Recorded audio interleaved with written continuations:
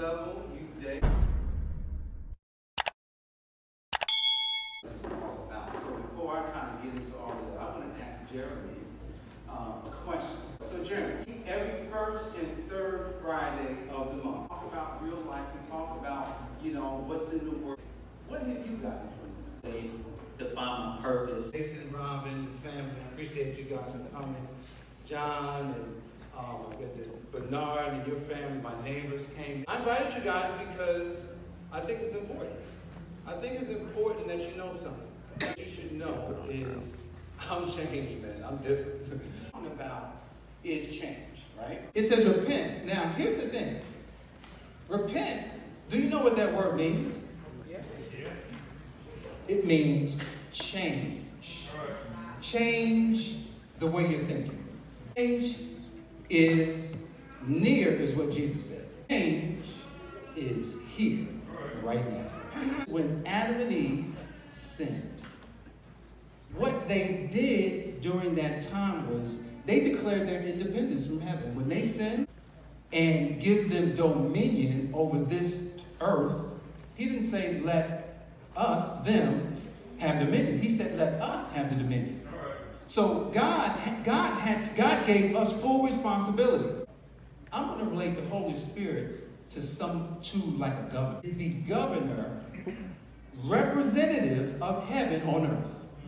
When you sin, you're saying to the Holy Spirit, I want my independence from heaven. The governor said, hey, why don't you go ahead and surrender yourself? To the town, he'd just be like, what's up, Bianca? You good? You healed? What's wrong? I got you. This is what he do. He didn't take no time healing nobody. He sure took time in prayer. You know, my kids, you know, Jacob is talented, Jared is talented. I was just like them. Jeremiah 29:11 says, for I know the plans I have for you. In order to basically show up. He couldn't walk around as God. People would not have been able to understand. They would then say, well, God, well, you don't understand what we're dealing with. Now he can say, I've lived in your suit. I know exactly what it is. I know exactly how the flesh acts. The Holy Spirit is the reason that we're all here, right? So change was number one. Number two is concentration or focus. Number three, certainty. No, I'm sorry, clarity of purpose. Before certainty, understanding how to become certain. Number five is creativity. Who's creative? He walking on go like, man, what is this stuff? So are you willing to wait? Are you willing to allow life to just kind of keep going, even though maybe you didn't get all the stuff you wanted? I've got something on my board. It says, look in the mirror. Look in the mirror and look at yourself. Do you like what you see? If you don't like what you see, you're the only person that can do something about it. Change is going to happen. Change is, look, there's only one thing that's not going to change. God's word. The governor came in.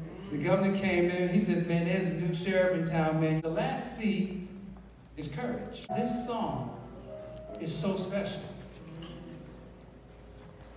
I didn't know how special it was because I listened to it from my childhood. Brought it back. He said, Jay, I love this song. This is your message. Use it. You know, afraid to talk in public, not wanting to be in the limelight, to a person that's running to the front of the room.